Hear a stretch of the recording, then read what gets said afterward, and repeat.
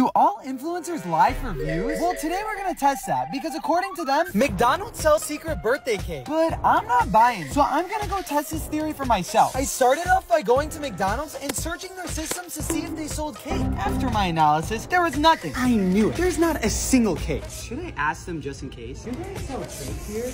No. Has everyone been asking you that probably? No.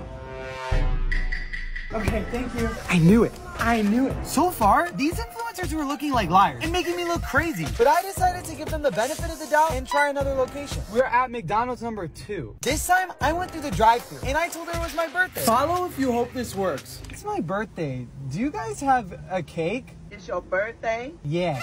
I saw it all over YouTube. No, babe, we don't have no ice cream cake here. What? Really? No cakes? Really, no cakes here. I was 10 out of 10 disappointed. So I went back to Jonas and ate a birthday cake donut while I thought about how all influencers are liars. Follow creators should stop lying for views.